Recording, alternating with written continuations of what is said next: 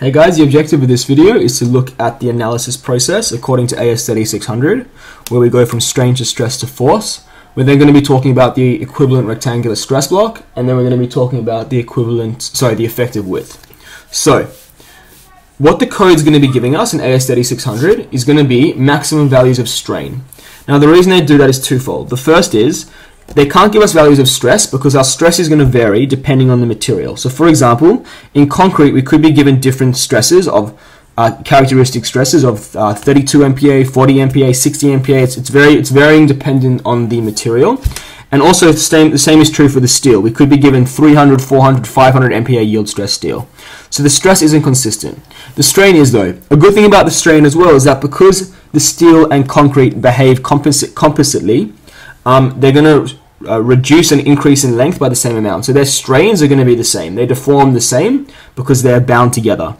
So the code is going to give us maximum values of strain. Based on this strain and the elastic modulus of the steel only, we can work out the stress in the steel. Now the reason we can only do that for steel is because it's a linear material. So this formula only holds for linear materials. The stress in the concrete is going to be given to us in the code. It's going to tell us the stress. Okay. Now we can go for both the stress and the steel and the concrete. We can go from stress to force just by multiplying by the area. Okay, so this is going to be sort of the process to work out the forces in our section. So we go from strain to stress to force. Just to show you graphically now, and we're going to talk about the equivalent rectangular stress block. I'm going to go through this progression very slowly. So the first thing is just our section. So our section has a width B and a depth D. For this example, I'm looking at this section in sagging, so if I bend my ruler, the bottom part's in tension and the top part's in compression. The neutral axis occurs at the interface between the cracked and uncracked sections. Now, as I said, we start off with strain. So the code's going to give us a particular value of maximum strain, and we put that in the extreme compressive fiber. So extreme compressive fiber means as far away from the neutral axis as possible. So this edge there is the extreme compressive fiber. The code's going to give us a particular value of strain, which is the maximum. Okay, we can then draw the strain diagram, which is just linearly because the steel and concrete behave compositely. We can then just call that value the strain in the steel. We don't know what that is just yet. And the code tells us that the depth from the extreme compressive fiber to the neutral axis, that depth there, is given by this term K subscript UD. D is the full depth, and Ku is just going to be a factor which reduces it, okay? And I'm going to, in my videos, for most of the part, simplify KUD just to D subscript N, where N stands for neutral axis, okay? So D subscript N is the same as KUD. Then, we go from strain to stress, okay? So, as I said, we can work out the stress in the steel by just multiplying the strain by the elastic modulus. So that will give us the stress in the steel, the tensile steel down there. And as I said, the stress in the concrete is given to us in the code. It's given to us as alpha 2 FC dash. So alpha 2, we're going to talk about what these terms mean just in a second, but it's given to us as alpha 2 FC dash, and its depth is gamma dn. Okay, so it's another factor times by the neutral axis, shifting it up a bit. And we call this the equivalent rectangular stress block.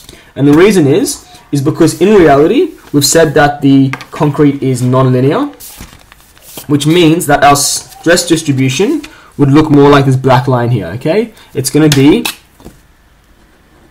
okay, that red line here. It's going to be nonlinear stress distribution in the concrete. And what the code does is it manipulates this non-linear stress distribution into an equivalent block, into equivalent rectangle, okay? Just to show you, if we had a steel I-beam, the stress distribution is just going to be linear.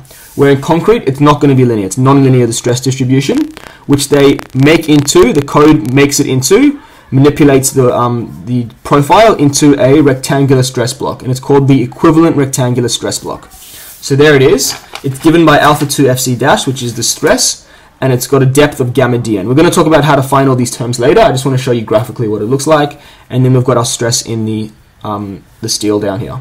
The last thing we want to do is we're going to go from stress to force by multiplying by the area, and we'll get the compression in the concrete and the tension in the steel.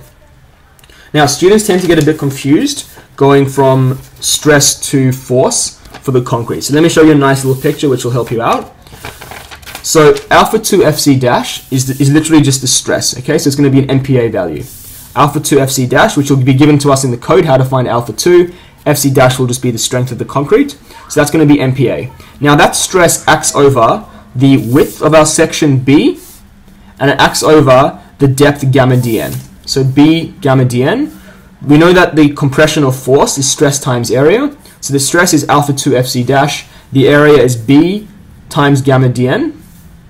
Okay? And that'll give us the compression in the concrete. So just look, this picture is very helpful to sort of simplify what's going on. And the last thing we need to talk about now is just the effective width. So for a T-beam and L-beam, these are special cases, and the reason is because when we have a structure, we tend to have a beam and a slab, and they act as one section, okay? So we have a floor slab and a beam, and this is a floor slab and a beam at the end of a building, all right? So we have L-beams and T-beams. They're quite common in concrete structures. And we say that the effective width, which is the width that the steel section, the concrete section is actually able to take. So if this extended very, very long, it's not the concrete out the far sides is not going to do anything. It's not helping us. It's only over a certain width that the concrete is able to take moment or something like that. So we call that the effective width. It's given by this formula here for T-beams and this formula here for L-beams. We're going to be doing an example in the next video where I actually worked it out. So I just wanted to introduce the concept of an effective width for T-beams and L-beams. These formulas here. Don't worry so much about what they mean just now. We're going to be seeing that in the next video.